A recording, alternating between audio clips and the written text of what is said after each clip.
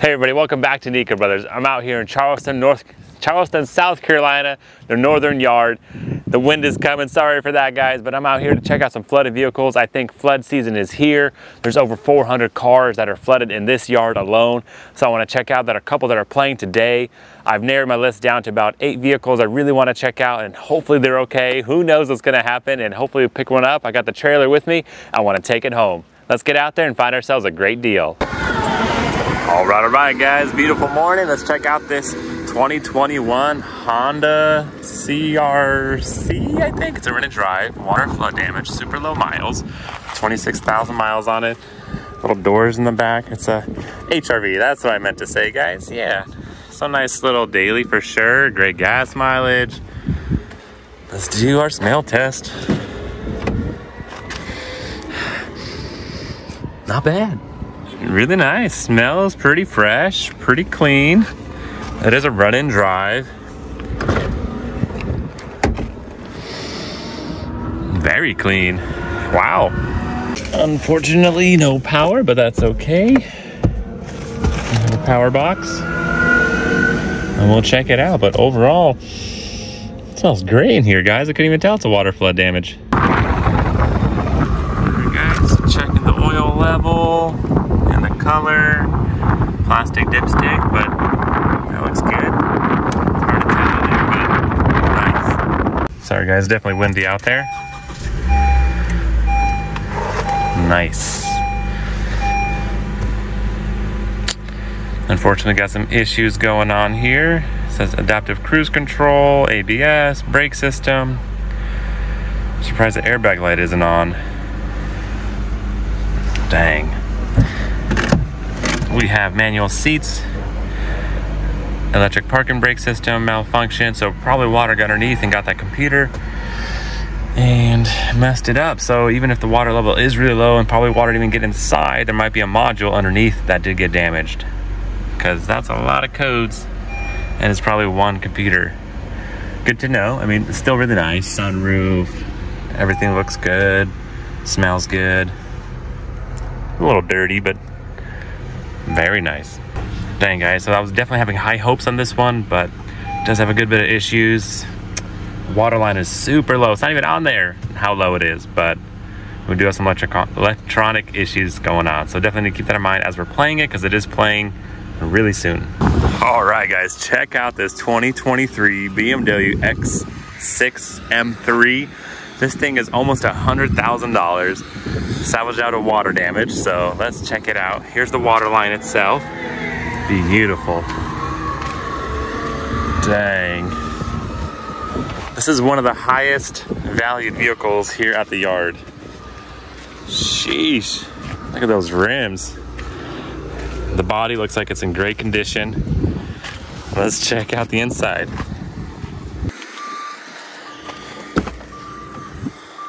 We're gonna treat it like no other. Oh, it smells brand new inside, guys. Check out those seats. Whew, this thing's a beauty. Plenty of power. Wow, it's a run and drive, low water line, so should be good to start. Nice. Not bad, guys. I don't even see any warning lights on there. Already at $39,000 for this bad boy, so sheesh. You got your paddle shifters, you got your second paddle shifters, manual mode. This thing is a beast.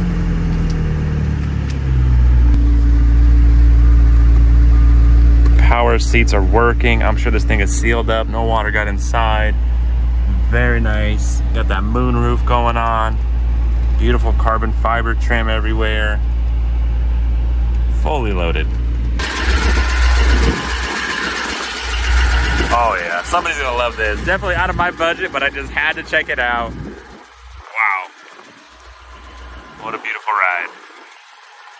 So far I haven't seen any issues. Man, I'm definitely curious to see how much the final price is gonna be for this bad boy. Man, so nice. So many options. Everything seems to be working properly. Beautiful condition. Playing in about 20 minutes. Sheesh. Got ourselves a 2017 QX60 Infinity. Definitely think it's gonna go for more of a budget build. Water line is a little bit less than halfway up the door. Oh man, biohazard. Sheesh. This thing is flooded out. I don't know why I was so excited about it, but that smell test did not pass. And that is rough. So this is a case of whew, some bad water flood. Wow. This thing got submerged and seriously flooded. Cross it off my list. That was a good walk out here, but unfortunately it is not what I need. And we're gonna keep going. Check out this 2021 flood title Range Rover. Man, this thing is definitely sick. Got the pop out handles, looking slick with the bronze and the black. All right, let's see, how bad is this water damage? 83,000 miles on it, not too bad. A couple scuffs in the front bumper. So the handles are all popped out. That's pretty cool, Tesla style. Smelling great in here. No power. Hopefully that's the case. I don't know if the handles are supposed to stay popped out. Beautiful interior though. So far so good. I think they left the trunk lid popped a little bit to vent. So basically air's coming out, coming in to get that fresh breeze, just in case there was moisture in there. Engine bay looks a little dirty. But man, could this be the cheapest Range Rover on the market? Oil level looks a little high, but good color, kind of solid. All right, it's always a good indication. Nice, got power.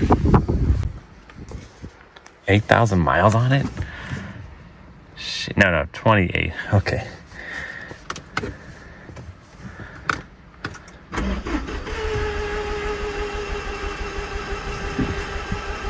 It's a run and drive, guys. That sounds horrible. Dang, did not see that coming. Oh, I wanted to put this on my trailer.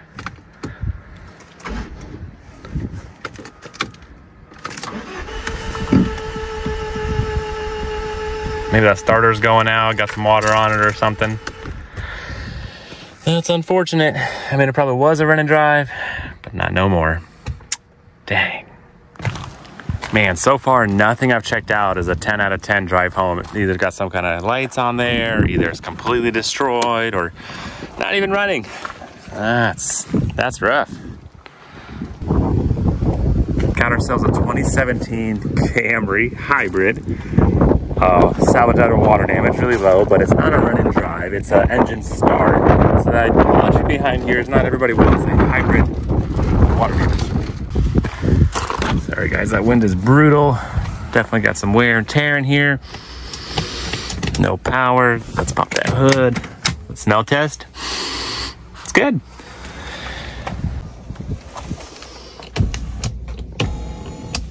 Nice, seats are moving.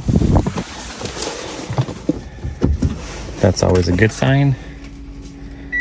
And I guess it started. Okay, hard to tell. Without the engine turning on, who knows? Check electric power steering system. Oh boy, we got issues. Yep, I guess this one is kind of weird. It's kind of rough inside anyway. I need a lot of work. A lot of issues. I'm not familiar with the hybrid system, and I'm sure there will be a lot of electrical problems if it did get water inside. And power steering doesn't seem like it's working. Nothing else is turning on.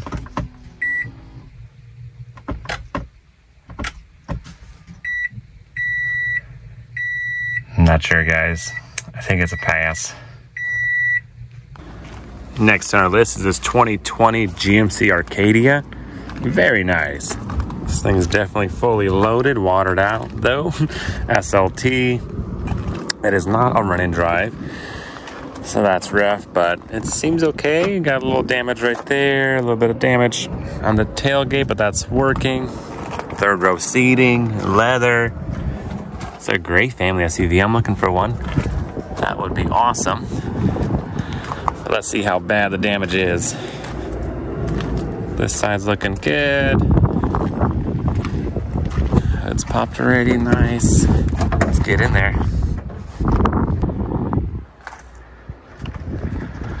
So it's not a run and drive. Oil level looks really good. Good color. Good level, not like crazy, overfilled. So that's nice. Looks like somebody already messed with the fuses or just checking it out, trying to get it started. Radiator level looks a little low. Interesting. But let's do our smell test. Yeah, I could smell it. Definitely had water inside.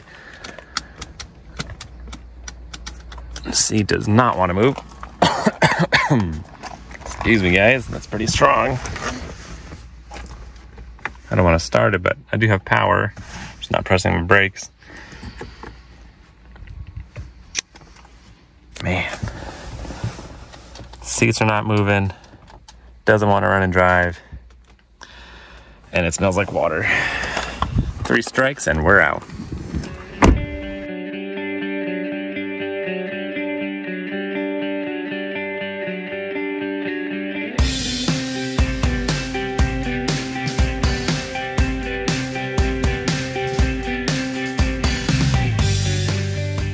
This Honda Accord is playing very soon, probably 10 minutes. We got some front end damage going on. Pretty high water line. Lower on this side, but I guess higher on the other side. Sheesh. Sorry guys for the wind. Let's check out the inside. Surprisingly, smells really good. No power, that's okay. Let's check it out. Alright guys, so it looks like the radiator AC condenser is okay. Just a little plastic skirt got ripped off. It is an enhanced vehicle, so it's not a run and drive.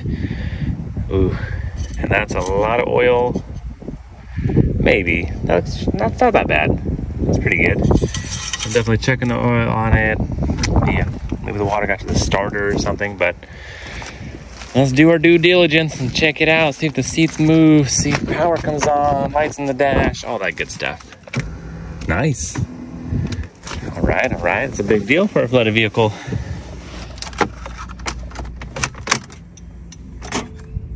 Ooh, I think the engine's locked up. Yep. So if you want to do an engine swap, this is the one for you, but man, it's a lot of work, so I'm gonna keep going.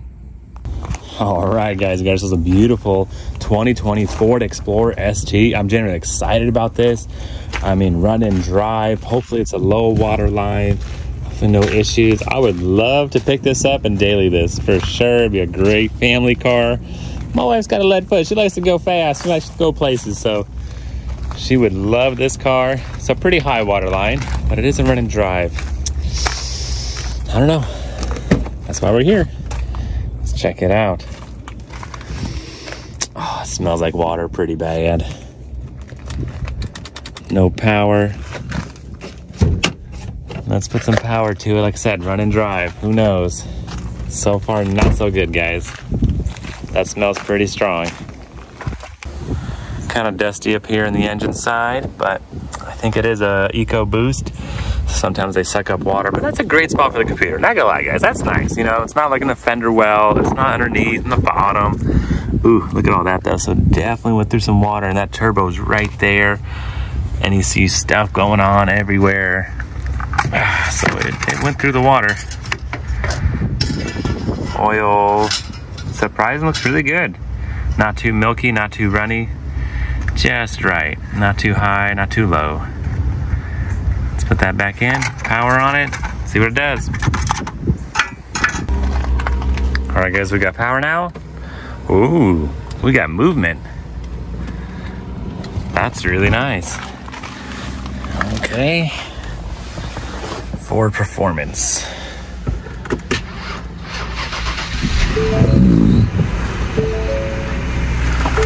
Okay, all right. I was definitely nervous there for a little bit, but we do have a traction light on, check engine light is on, hill assist, airbag light is on, so probably water got in there, into that module over there.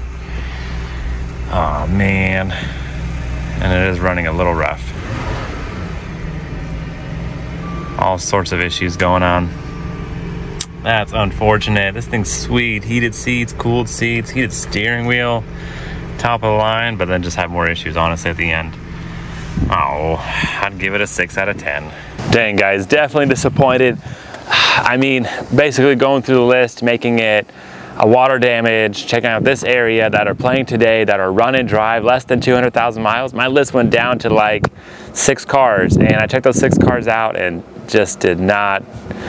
Maybe that one was good. I wanted that Honda and it went for too much. So I'm literally leaving with an empty trailer. But hey, if you want to win this game, you got to be okay with not winning today, which is part of it. You just can't win them all. You have to be patient, you have to be smart, check the marketplace, see how much they're going for. There's no need to overpay and get something just to struggle with it later.